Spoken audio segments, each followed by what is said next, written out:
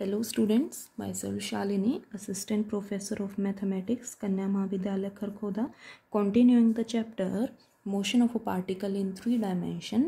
आज हम इस चैप्टर की कुछ प्रॉब्लम्स कंसीडर करते हैं। जैसे फर्स्ट हमारे पास प्रॉब्लम है कि a particle is projected horizontally along the interior surface of a smooth hemisphere whose axis is vertical and whose vertex is downwards, point of projection being at an angular distance beta from the lowest point.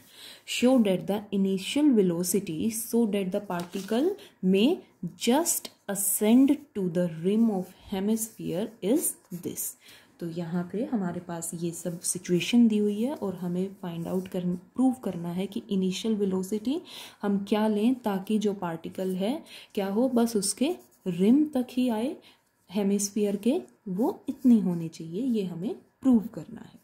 तो जैसा कि assumptions हमें सारे question में दी गई हैं कि हमारे पास एक्सिस जो है वर्टिकल होगी, वर्टेक्स डाउनवर्ड होगी, हॉरिजॉन्टली हमने पार्टिकल को प्रोजेक्ट किया है, interior surface of a smooth hemisphere, ये सारी बातें देखते हुए हमने अपने according to the given situation graph या डायग्राम बना लिया है क्वेश्चन के लिए। ये हमने हेमिस्फीयर ड्रॉ कर लिया है और जिसका हमारे पास सेंटर है।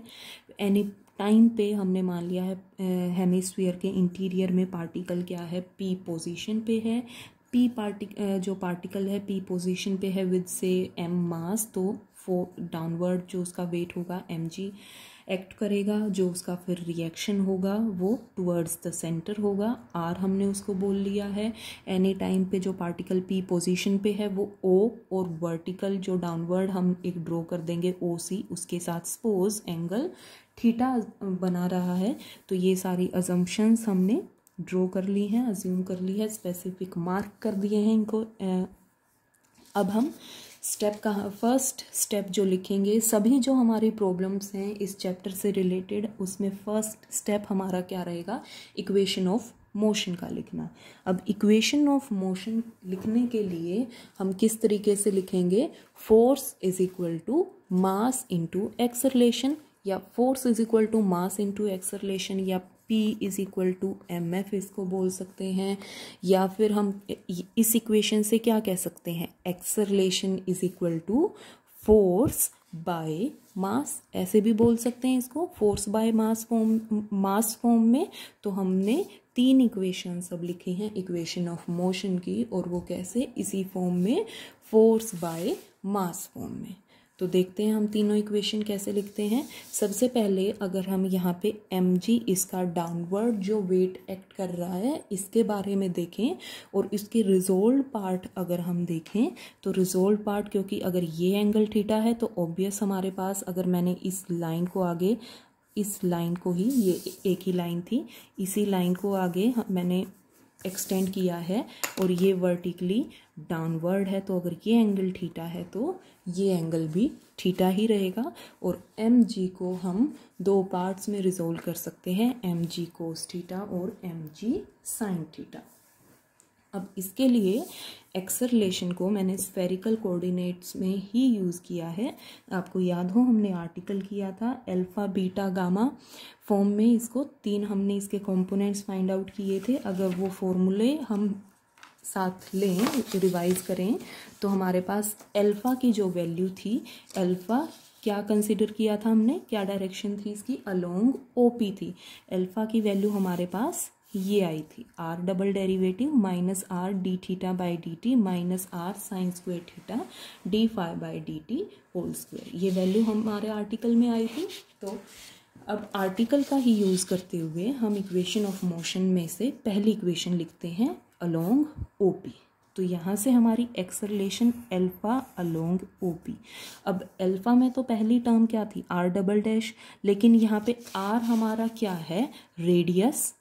रेडियस हेमिस्फीयर में हम अज्यूम कर लेते हैं a, तो r इस केस में क्या हो गया है, r इस केस में OP, r इस केस में क्या हो गया है, a कांस्टेंट, हेंस उसका डेरिवेटिव क्या होगा, 0, हेंस फर्स्ट टर्म हमारी हो गई है 0। Next r D theta by D T का होल स्क्वायर, तो a D theta by D T का होल स्क्वायर। नेक्स्ट टर्म थी r साइन स्क्वायर थीटा, तो a साइन स्क्वायर थीटा और D phi by D T whole square. तो हमारे पास ये बन गया एक्सेलरेशन, जो अल्फा था हमारे पास कंपोनेंट अलोंग ओपी।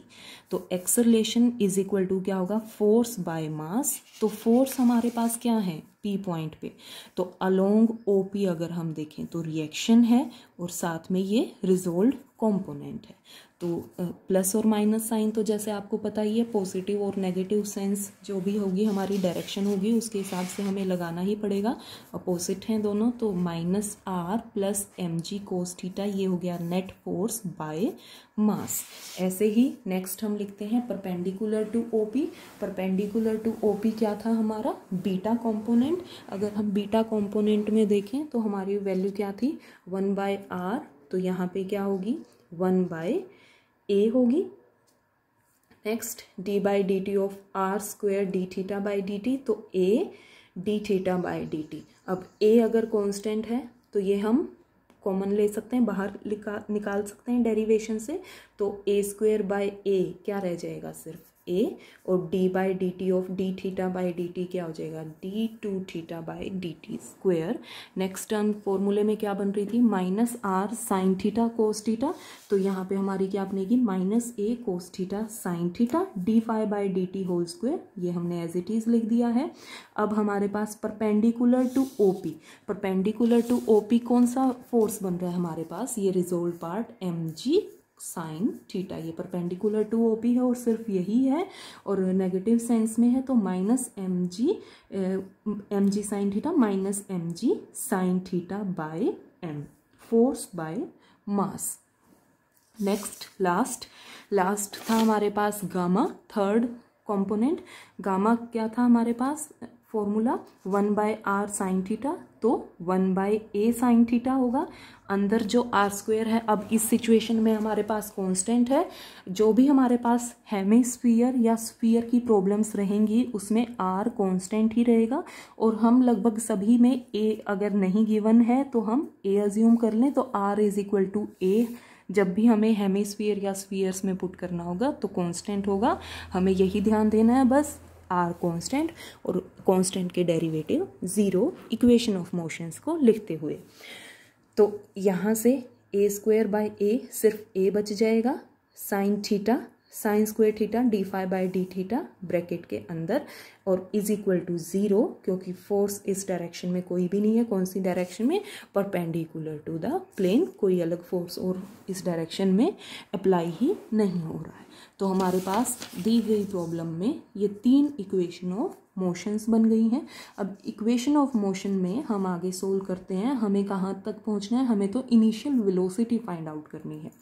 तो फर्स्ट स्टेप हम क्या करते हैं कैलकुलेशन का, हम थर्ड वाली जो इक्वेशन है इसको इंटीग्रेट कर देते हैं। यहाँ पे ये टर्म तो जीरो की साइड जाके जीरो हो जाएंगी, इंटीग्रेट करेंगे तो सिर्फ ये फंक्शन रह जाएगा sine square theta D phi by D theta D T, constant of integration C1 हमने यूज़ कर लिया है। अब ये इक्वेशन को एक नाम दे लेते हैं, नंबर दे लेते हैं 4, और हम एक और वैल्यू देखते हैं कि v वेलोसिटी, जब हमारे पास हमने मान लिया, हमें एक सिचुएशन में हम मान ले, पहले तो हम वेलोसिटी की वैल्यू देखते हैं, फिर उसमें हम velocity at specific point, initial point हम ले लेंगे जब हमने प्रोजेक्शन किस एंगल से किया था, स्टेटमेंट में ही दिया हुआ है बीटा एंगल से किया था। तो सबसे पहले तो वेलोसिटी को हम ऐसे लिख क्यों पा रहे हैं, इसके लिए हम देख लेते हैं। मान लो वेलोसिटी को, जैसे हम तीन कंपोनेंट्स में बात कर रहे हैं XYZ प्लेन में, तो UVW मैं इसके तीन कंपोनेंट्स मान लेती हूँ, और UVW जो वेलोसिटी के स्फेरिकल कोऑर्डिनेट्स में कंपोनेंट्स होते हैं वो क्या होते हैं, dr by D T first होता है, सेकेंड होता है r D theta by D T, और W होता है r sine theta D phi by D T. ये आप याद कर सकते हैं कि स्फेरिकल कोऑर्डिनेट्स वेलोसिटी के ये होते हैं। अब ये कंपोनेंट फॉर्म में है तो नेट वेलोसिटी, टोटल वेलोसिटी कैसे आएगी, स्क्वायरिंग द कंपोनेंट्स, उनका सम का अंडर रूट। तो ये तीनों कंपोनेंट्स का स्क्वायर का सम अंडर रूट ये हो जाएगा। अब हमारी दी गई सिचुएशन में r तो क्या है कांस्टेंट, तो फर्स्ट टर्म जीरो, और साथ के साथ थीटा अगर हम इनिशियली कंसीडर करेंगे कि theta is equal to beta, उस केस में ये भी कांस्टेंट होके ज़ीरो हो जाएगा। तो फर्स्ट टर्म दोनों ज़ीरो, जो डब्ल्यू स्क्वायर की वैल्यू है वो सिर्फ रह जाएगी ए square sine square theta D phi by D T का होल स्क्वायर, और अंडर रूट लेने पे सिर्फ v is equal to A sine theta D phi by D T, जिसको हम लिख सकते हैं इस फॉर्म में, टर्म्स नीचे डिनोमिनेटर में लाके। तो यहाँ पे D phi by D T की जो वैल्यू है हम यहाँ इक्वेशन नंबर 4 में पुट कर दें, और इक्वेशन नंबर 4 में पुट करते ही हमारे पास C1 जो कांस्टेंट ऑफ इंटीग्रेशन था उसकी वैल्यू बन गई v sign beta by a। तो एक जो हमने कांस्टेंट ऑफ इंटीग्रेशन लगाया था उसकी वैल्यू निकल गई। अब ये जो वैल्यू आई है वापस इस इक्वेशन में पुट कर दें, तो इक्वेशन नंबर 4 हमारे पास सिंप्लीफाई होके इक्वेशन नंबर 5 में बदल गई है। आप कैलकुलेशन अपने आप इजीली देख सकते हैं। अब ये जो इक्वेशन नंबर 5 में हमारे पास वैल्यू आएगी, ये हम इक्वेशन नंबर 2 में पुट करें। इक्वेशन नंबर 2 कहाँ थी? इक्वेशन ऑफ मोशन में। इक्वेशन ऑफ मोशन में है ना यहाँ पे D phi bye D T, तो यहाँ इक्वेशन नंबर 2 में पुट करके और पूरी इक्वेशन को मैं बाद में मल्टीप्लाई कर दूँ 2 D theta by D T से। तो जैसे ही मैं इसको 2 D theta by D T से मल्टीप्लाई करूँगी, आप यहाँ फर्स्ट टर्म देख सकते हो, फंक्शन और फंक्शन का डेरिवेशन साथ में हो जाएगा। तो हमारे पास इंटीग्रेशन अगर हो F x into F dash x D x, तो इसका इंटीग्रेशन क्या होता है by formula, function square by 2, या फिर फंक्शन की पावर n है तो n+1 बाय n+1। अब हमारे पास इसी फॉर्मूले से और इंटीग्रेटिंग बोथ साइड करके हमारे पास ये क्या क्या स्टेप्स हमने किए, इक्वेशन नंबर 5 में से D phi by D T की वैल्यू इक्वेशन नंबर 2 में पुट करेंगे और फिर उसे इंटीग्रेट करेंगे। और इंटीग्रेट करने से पहले अपनी इंटीग्रेशन को सिंपल करने के लिए हमने पूरी इक्वेशन को इस टर्म से मल्टीप्लाई भी किया है।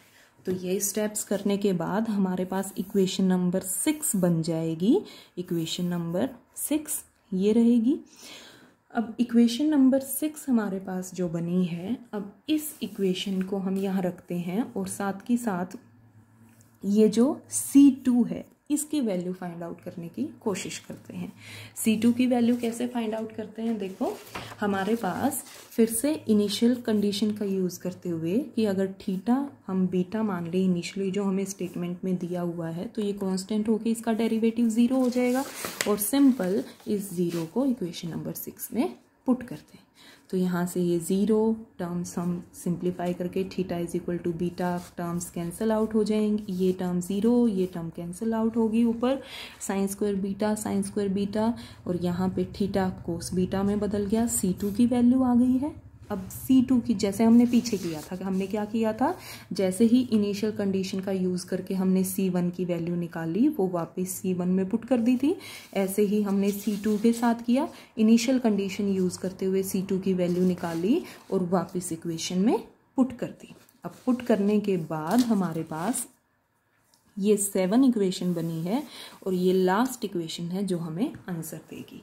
अब v जो हमने वेलोसिटी, यही इनिशियल वेलोसिटी तो हमें कैलकुलेट करनी है। अब इस इनिशियल वेलोसिटी को जो हमें कैलकुलेट करना है, हम स्टेटमेंट में देखें तो सिर्फ हमें a, g और बीटा चाहिए। तो अब इस इक्वेशन 7 में से जो हमारे पास थीटा है वो हमें आंसर में नहीं चाहिए। तो थीटा हम कैसे ना कैसे कोई वैल्यू पुट करेंगे या कोई कंडीशन या सिचुएशन यूज़ करेंगे। वो क्या यूज़ करेंगे कि जो हमें दिया गया है वेलोसिटी की वैल्यू के लिए क्या सिचुएशन दी गई है कि ऐसी इनिशियल वेलोसिटी चाहिए सच दैट पार्टिकल में just ascend to the rim of hemisphere. तो रिम ऑफ हेमिस्फीयर के लिए क्या एंगल बन जाएगा, फिर 90 डिग्री का एंगल बन जाएगा। हेंस थीटा हम 90 लेंगे तो डेरिवेशन 0 हो जाएगा और थीटा 90 पुट कर देंगे और D theta by D T की वैल्यू 0 पुट कर देंगे। यहाँ 0 थीटा 90 ये सारी वैल्यूज़ पुट करके एलसीएम लेके सिंप्लीफाई करके हमारे पास जो आंसर आएगा वही आ जाएगा जो हमें स्टेटमेंट में प्रूव करना था। हेंस हमारी फर्स्ट इलस्ट्रेशन यहाँ पे कंप्लीट होती है। Thank you.